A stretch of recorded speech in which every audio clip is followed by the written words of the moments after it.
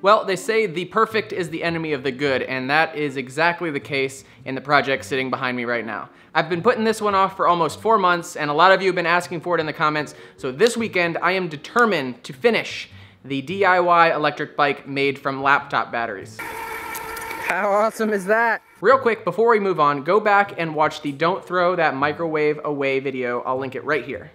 That's the introduction to this project. Now that you know how this all started, I'll show you why I've been so hesitant to continue.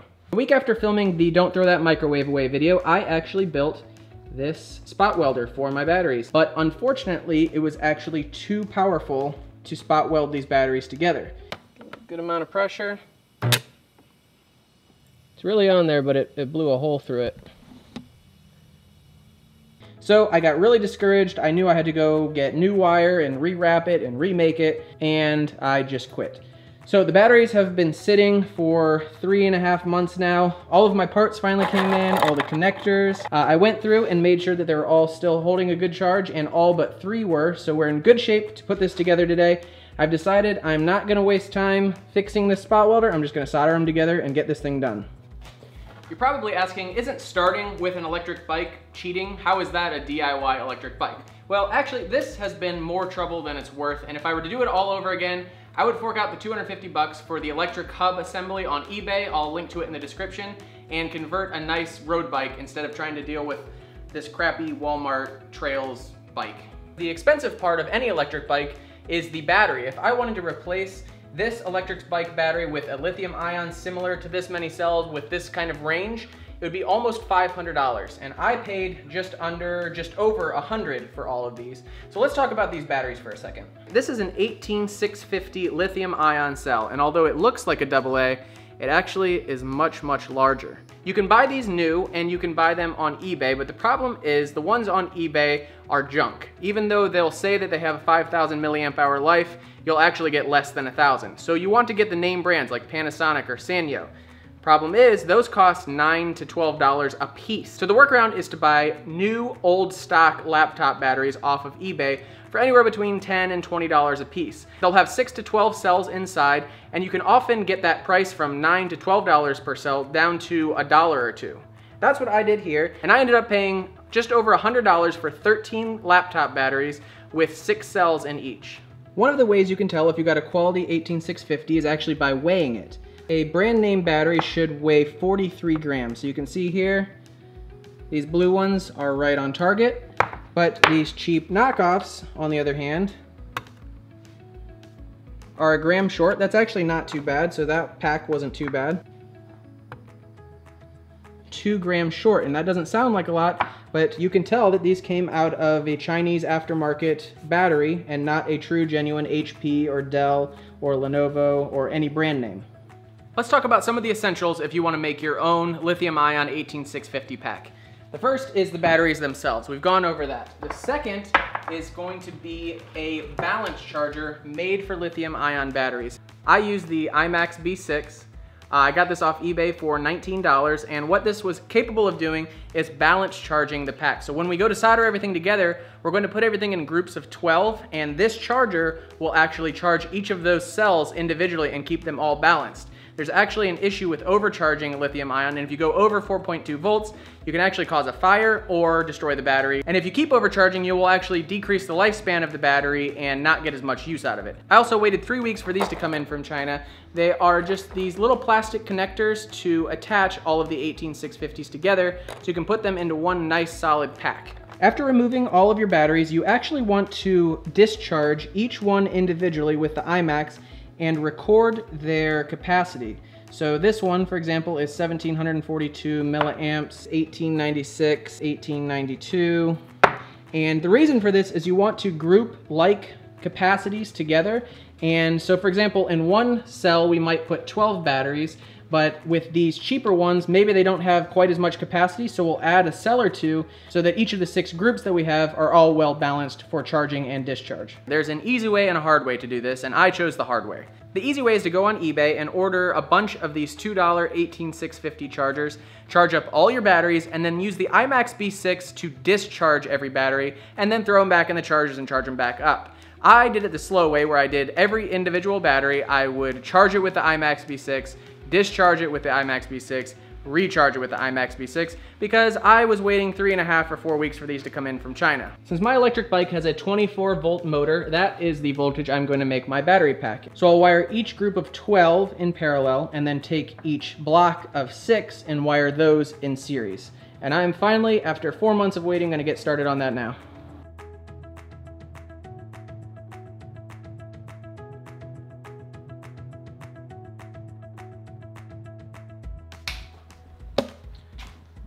There you go. All right, my battery is put together. Now I just need to connect all of the cells together. And I'm going to use some solid core wire, and I'm going to solder all of these batteries together instead of trying to keep tweaking my spot welder. So I've arranged my battery pack in a way that these are all the positives of these 12 cells, and then these 12 are flipped over. So this is the negative side. So it goes parallel, and as soon as I connect these are now in series, and then I run these in parallel. This design of wiring these together this way, credit goes to Rinoa Super-Genius. I've watched all of his videos, and that's where I've learned everything I've learned about electric bike batteries. So go check his channel out. I'll leave a note in the description.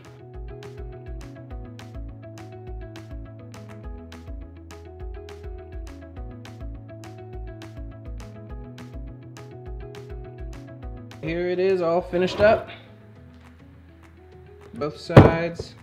We are hoping for 24 volts or more. Ready? 24.4, perfect. So I'm gonna build a quick and dirty little box for it to put on the back of the bike, and we'll test it out, and if it works, we'll make something more permanent.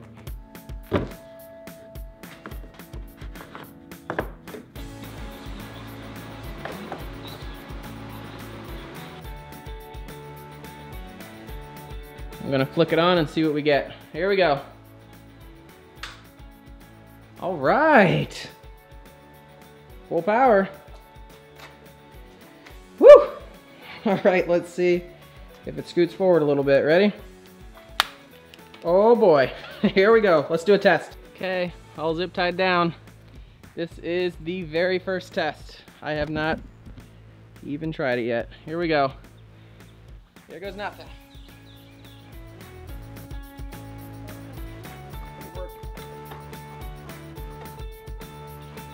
First test on the e-bike. Recording there. Recording here. Here we go. Woo!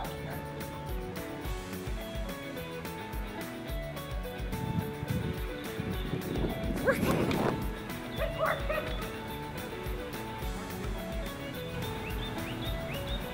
Woo!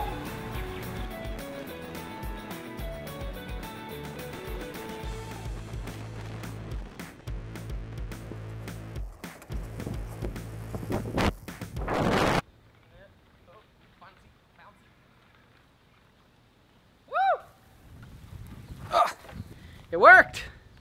Voltage stayed at 24.4, so that is a success. Let's go home and show Lauren. Check it out, even the pedal function works. So if you start pedaling,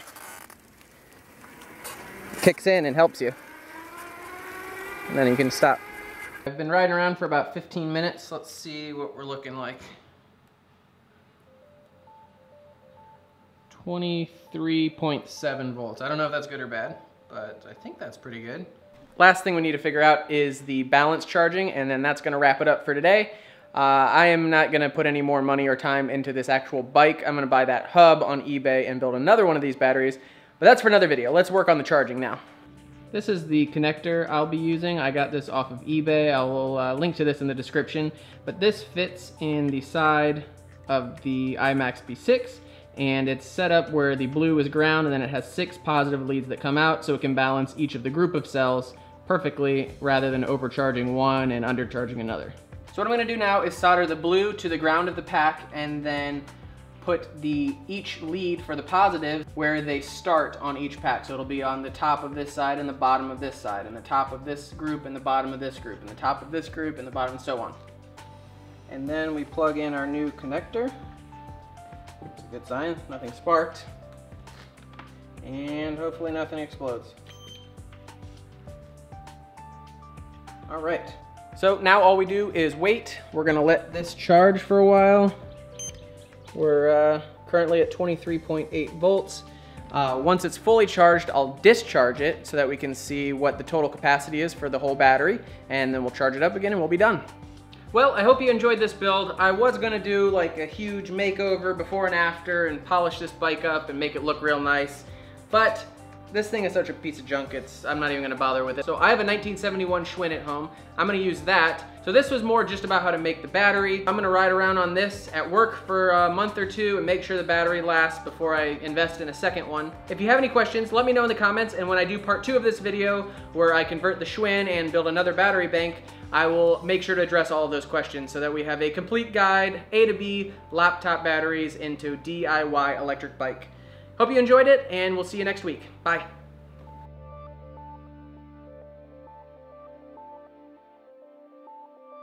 Alright, this has been charging for almost 4 hours now, and it's still not fully charged.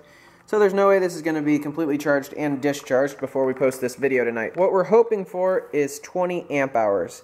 And if that's the case, then it will have about a 30-mile range and be twice the normal battery that came with it. So that's the goal. Look in the description for an update. Thanks, guys. Bye.